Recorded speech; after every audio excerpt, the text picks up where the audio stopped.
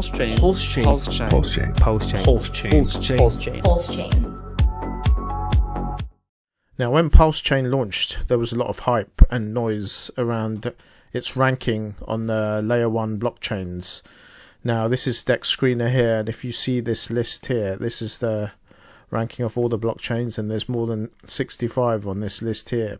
And when Pulse launched, it was making waves very, very quickly. It climbed up this list to 9th place very quickly, then to 6th, then to 4th, and for briefly a day it jumped into 2nd place, just under Ethereum, above Binance. And since then it dropped down to 4th, and it's now sitting at 6th place. So why is this, and is this something to worry about? Now, how this Dex Screener works is it ranks the chains by 24-hour volume and transactions.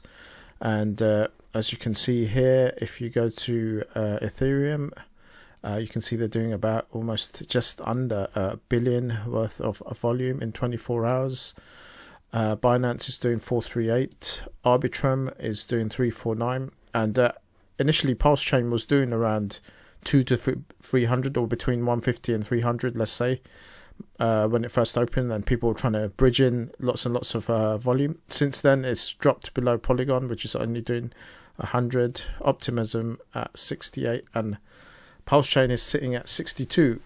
Now, is this something we should be worrying about so early, or maybe not? Because one thing we need to realize is that these layer 1s include all of the dexes that are on each one. And now, so if you look at Ethereum here, you will see all the dexes here, and you'll see Uniswap, you'll see SushiSwap, PancakeSwap, ShibaSwap. So that's 4, 5, 6, 7, 8, 9. And then you go over here, and there's more: 10, 11, 12, 13, 14, 15, 16, 17, 18 in total. So they have 18 dexes. If you go to Binance, you can see a similar story, and there's more here, even more. So they're well over probably 20 on there. Arbitrum, same story. Polygon, again, double figures.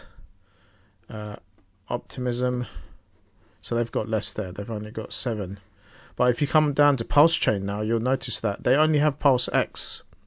So once the projects start building on PulseChain and the dexes start coming on, you're going to see more transactions, because what these guys do here is they take the total of all of these transactions. So the first one you'll see when you put it on all, that's Uniswap there. So you'll see that there. And if you switch to SushiSwap, then you'll see their transactions, so forth. And in total, this figure here is the total of the transactions here, and then the total by volume in dollars.